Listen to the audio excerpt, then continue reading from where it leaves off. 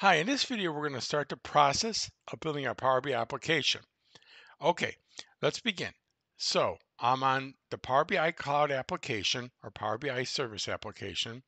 As you can see, I'm on my home page. I'm going to go ahead and I'm going to click on my project file.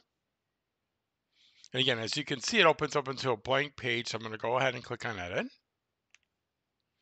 And I'm going to pause for a minute. I'm going to look at the business requirements document I have pulled up here. And the first thing we're going to do is we're going to build a page header.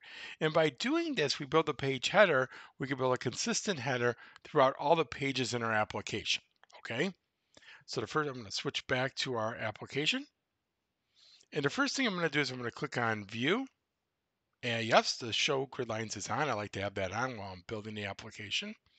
Next thing I'm going to do is I'm going to click over here. I'm going to add the title. Simple element. I'm going to add a title. Click on text box and the text box appears. Let me resize this. I'll grab the lower right corner.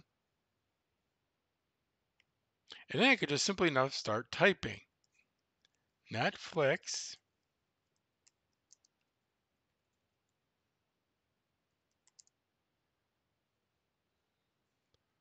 Global Top 10 Data Analysis. And I can then, much like the other Microsoft applications, I go ahead and highlight this text. I can make it bold. I can center the text.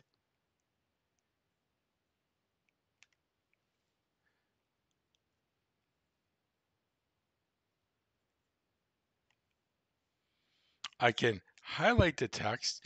I go ahead and change the size of the text, a larger font.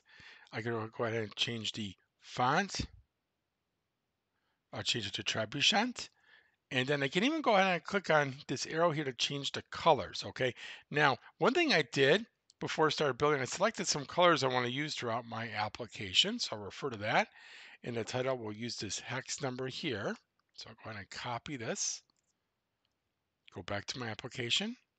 I'll click on more colors.